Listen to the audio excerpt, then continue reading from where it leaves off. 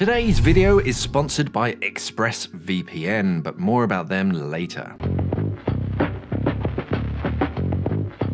Hi everybody and welcome to Daily Scuba News. So clever people at Sheffield University have developed a revolutionary way to make zinc oxide, a method which requires 95% less energy than the traditional methods. Cool, right?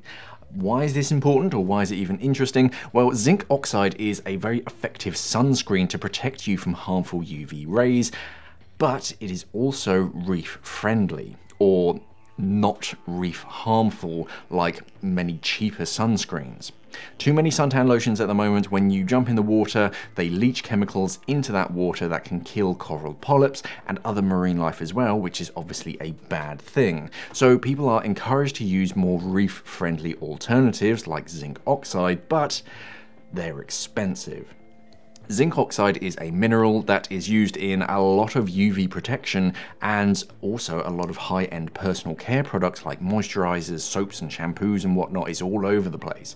But the current method to make zinc oxide uses a lot of energy and it isn't particularly good for the environment. So whilst you're being better for the reef on one side, the emissions in the production are actually hurting the environment.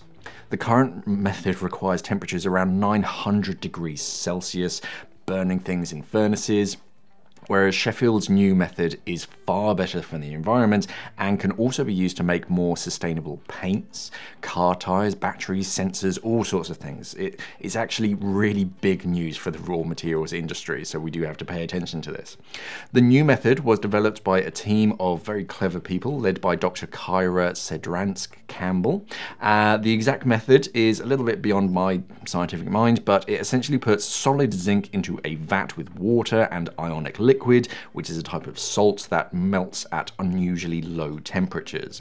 This new method, instead of having to burn 900 degrees Celsius, according to the team's calculations, uses 97% less energy to produce the same compound and could reduce the price of zinc oxide from around $35 to about $11 per kilo. That's about a third of the price. So as long as enough people know about this, we should start to see costs of reef-friendly sunscreens go down in the next few years. If they don't start to drop in the next few years, we just know that the companies making these products are just adding that savings to their margins, unfortunately.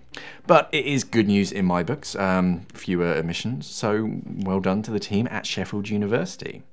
Now, if you're worried about people spying on you or stealing your information online, or you just want to access more of the internet because it's kind of limited in places for you, then you should really read about ExpressVPN.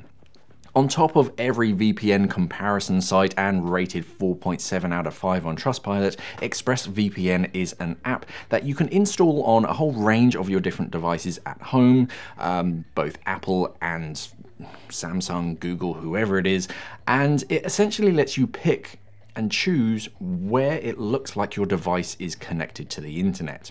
At the moment, all of your devices, they have an IP address, and your internet provider and the websites that you're visiting, they know exactly where you are on the earth. But with ExpressVPN, you can give them the slip.